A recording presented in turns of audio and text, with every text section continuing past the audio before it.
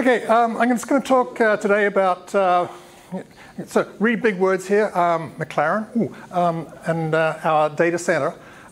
Really, this is a non-technical talk. We've been talking a lot of high-tech stuff so far. This is way down the other end of the spectrum. So it's really sort of Linux in the real world amongst real people, and just how do we use it? And is that it? And okay, as usual, this presentation is now about 2 versions late because the real one's on the laptop. I just want to talk about the business implementation of a Linux server in a sort of semi-hostile environment. And I said not a technical presentation. So this is the McLaren Group. We're not McLaren Automotive, unfortunately. McLaren Strollers, that's not us either. And McLaren McCann, again, that's not us either. We are the other group, and somebody might say McLaren McCann no longer exist. That's quite true. They are now McCann.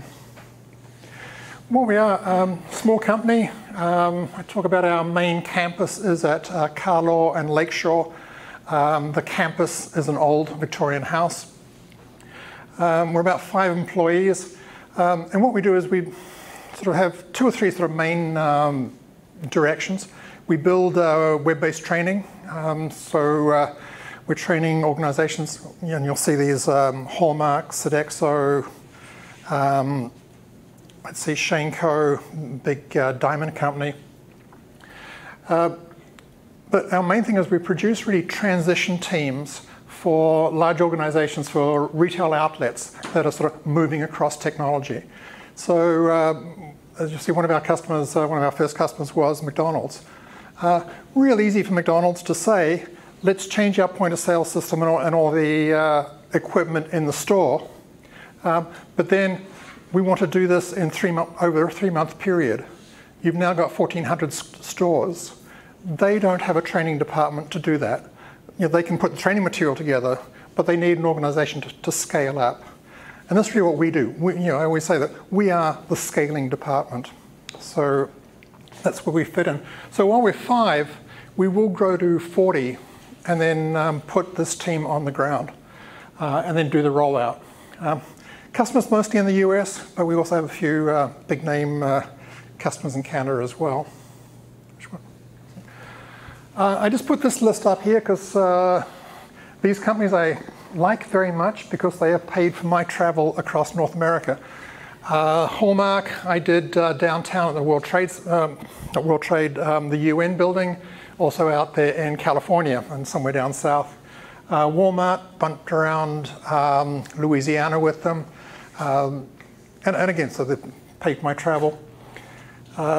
McDonald's did a store in St. John's, also did Vancouver Island, a great organization.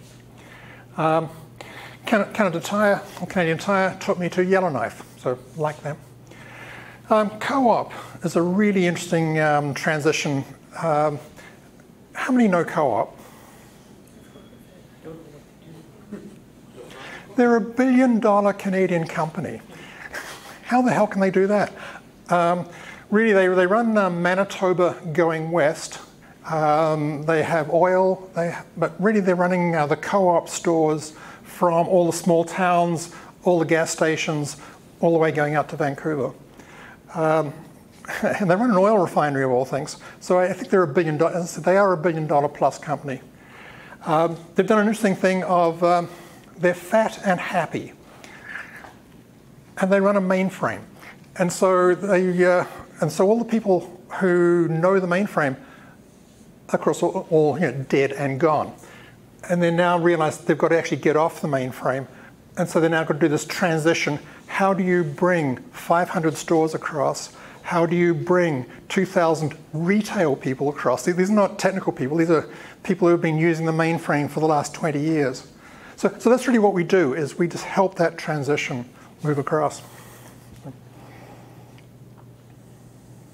So limits, I'm the tech guy in the company. I'm more of a trainer, but I sort of fell into the tech position. There's some of the limits that I work with. I have a boss.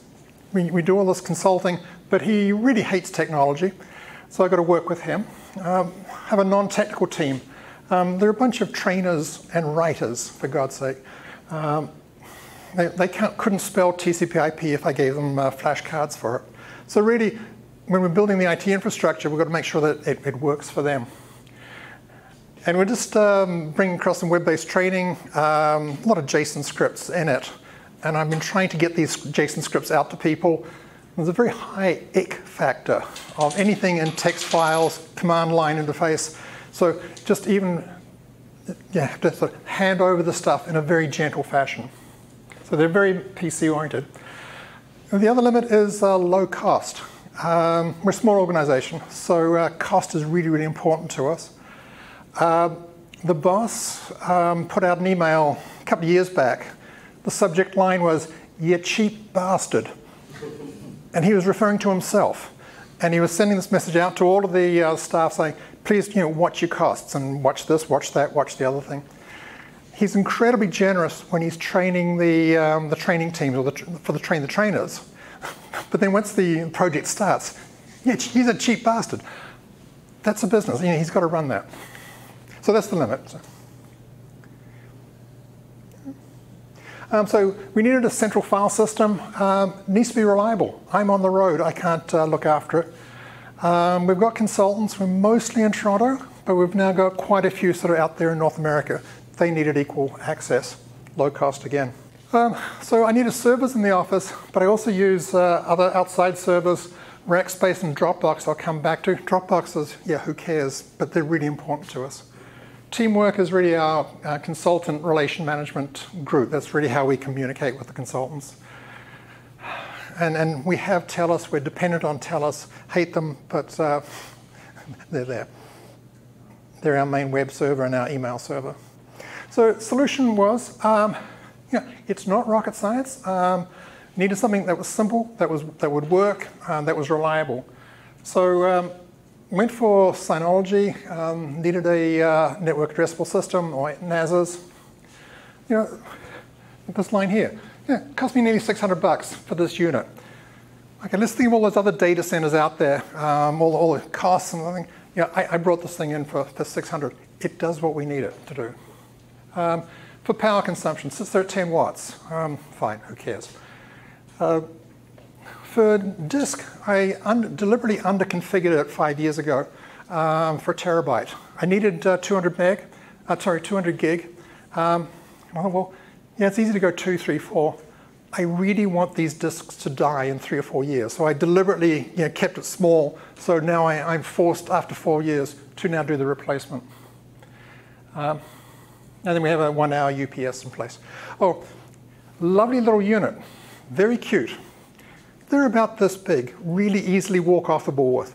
So I make sure it's locked in place. So we use the NAS server.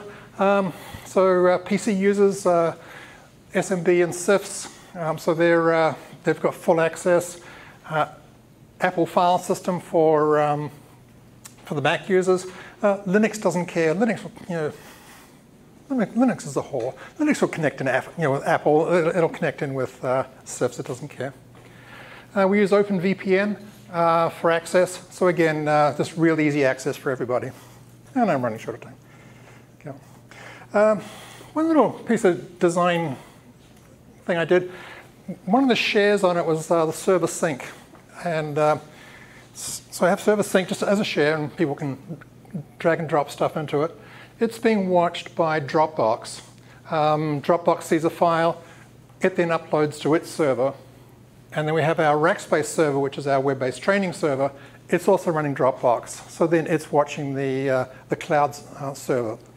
So again, for my non-technical people who FTP is a stretch, all they have to do is just move a file into the share area, and they publish the file. So it kept that real simple for them. I have an imagined quote from Mark. The house burned down last night. Sorry. By the way, your deadline for Friday still exists. So the whole idea was backup. The whole site gets backed up nightly. I also do weekly backups. So the thing I've also got behind it is a smaller brother, the DS115. Reason I got that was we had the 215 there, and Synology went in a major software upgrade. They went from DSM-4 to DSM-5, and they said the world is changing and all that. And I didn't really want to then sort of have the system go down. So I bought the second unit, and this one really is the practice unit, the play unit. It's the backup unit in case the main one goes down. And then also, it's also sucking files off real time. So again, I've got a system that backs it all up. So mostly idle. So there's the last slide here. Continuing challenges with this. Unfortunately, as I said, we're a bunch of trainers and writers. So there's too many, the personnel eggs or support is in one basket. And right now we're sort of looking to try and share this load. CPU limits, fine for NAS. The weekly backup is starting to cost. I'm starting to, it's a small CPU relatively, so the backup's starting to take time. And I need to start thinking about new disks. And I may need to start actually thinking about unit replacement because they are now 4 or 5 years old. Just going through the general cycle of equipment.